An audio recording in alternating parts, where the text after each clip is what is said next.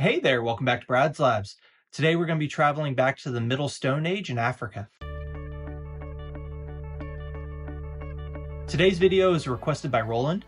They only had a couple simple requests. They wanted to go back to Paleolithic Africa. If you notice, I didn't say Paleolithic in the title. We're going to go more into that. Second thing they wanted was to be a 10-year-old boy. So very simple. Let's just go ahead and get into it. So as I mentioned before, we're not going to be using the term Paleolithic.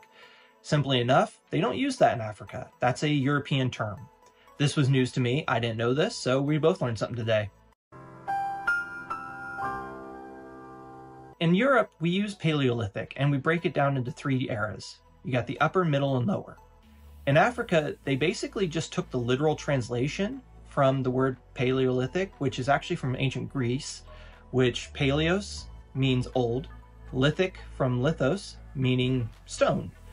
And in Africa, they literally just call it early, middle, and late Stone Age. Because they gave me such a large time frame to look at, the Paleolithic or the Stone Age, it wasn't, just a couple hundred years. It was thousands of years.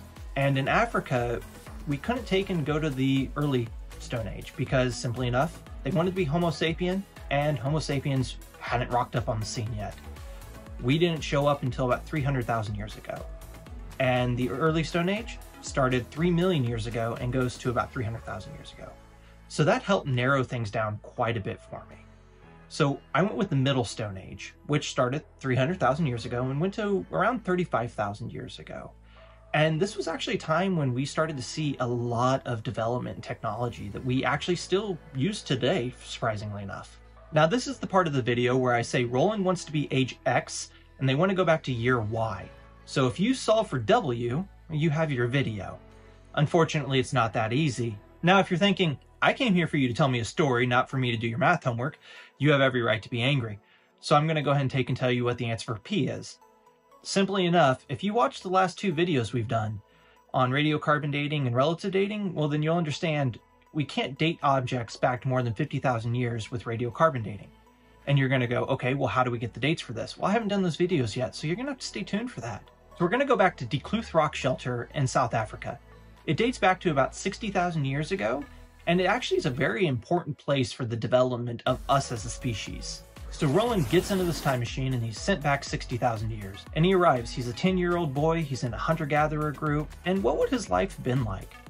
Well, in modern times, we tend to think of hunter-gatherers as being primitive, not as smart as we are. That's far from the truth. They were using all the latest technology that they had available to them at that time. They actually would have had quite a bit of downtime. We think of hunter-gatherers, we go, well, they constantly were moving, they constantly were having to survive. But just like us, they would have had times where surplus food was there and they would have had time to do other things. Roland's group would have followed the migrational patterns of the animals that they were hunting. And at this point in time, we catch them, they have a surplus of food, there's plenty of food growing, and there's plenty of meat that they've already prepared. So children get bored, and when they get bored nowadays, we just throw them in front of a computer and say, shut up, leave me alone for 10 minutes, I've got to go do something else. And then you go cry in your bedroom. Back then, they didn't have that option. What did they have? Ostrich shells. They would have just thrown the kid in front of an ostrich shell.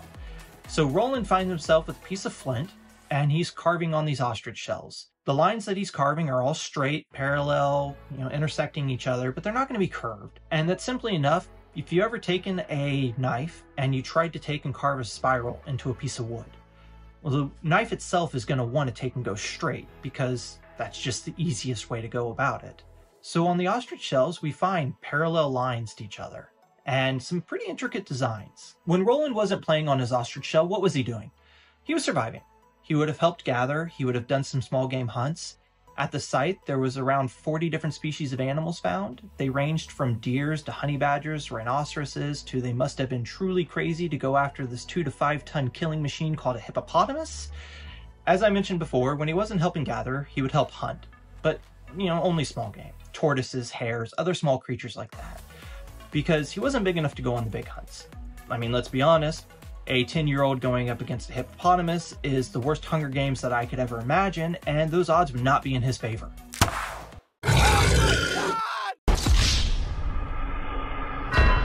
So how long would Roland have actually lived? Surprisingly, quite a while. He might have lived all the way into his 60s or 70s. Hunter-gatherers actually have a pretty good life expectancy. Now, this is to say that he's not killed by the as before mentioned killing machine. When it came time for Roland to find a partner, what would have happened? Simply enough, depending on the way his group and the group around them operated, it would mean that either he went off and lived with another group, where he became part of their family, or another group would send a female over to his group so that they could take and, start reproducing. This served two purposes. One, when you send somebody off to another group, you're creating a bond, you're creating a tie. So you're less likely to go to war with them. You're more likely to sit there and share resources. You're more likely to take and share knowledge because you want to see your family continue on. The second thing this did was it diversified the gene pool. Even back then, we knew that, having an Alabama love life was not good. And you needed that diversity in the gene pool. So by going outside of your group, it actually helped us as a species continue on to where we're at today. At the beginning of the video, I gave Roland, as a child, credit for carving onto the ostrich shells. We can't say this is for certain. It may have been an adult, it may have been a child. But this is a problem that archaeology has. We tend to think that children don't exist. That is something that does desperately need to change. And in fairness, in recent years, a lot of archaeologists have actually started to sit there and question what role did children play in society as we were coming up, especially in hunter-gatherer societies. And a large part of this is due to the fact that when we find a child in, burials, we don't tend to look at the child and say, what were they doing? We look at the child and go, why were they important enough to be buried here? Meaning, who were their parents? Or why were they buried with these objects? We don't often question what role did that child play. Unfortunately, this is something that still persists, and I think a lot of it boils down to the fact that as archaeologists, we're adults. I've never met a 10-year-old archaeologist, partially because they haven't gone through the training for it yet, but you could be that one. But we tend to look at everything through our own eyes as adults. And sometimes we need to take a step back and go, there were children. Children exist. We see them around us today. We know how they act. And maybe just once in a while, we need to take a step back and look at things the way that a 34-year-old man-child would look at things. Why was Roland carving on the eggshells? It might have served two purposes. Think about children today. When we're trying to teach children motor skills, we'll give them a piece of paper, usually with some kind of design on it, and some crowns, and say, color within the lines. This is teaching them motor skills, this is teaching them patience, all these things that they actually need to develop so that they can become a functional member of society. Well, the ostrich shell might have served much the same purpose, teaching him how to be gentle with something. Ostrich shells are tough, but they're not unbreakable. And this would have taught him how to take and use the blade, how to be gentle on something, how to just function. The second option for it, simply enough, is kids are annoying. And sometimes you just need a break from them. So you tell them, go, do something else. So he may have started carving on ostrich shells just so that his parents, wouldn't be annoyed by him for 5 minutes. So with all this in mind, I want to thank you for watching. I want to thank the patrons. And I hope you guys do have a wonderful day and full of childlike wonderment.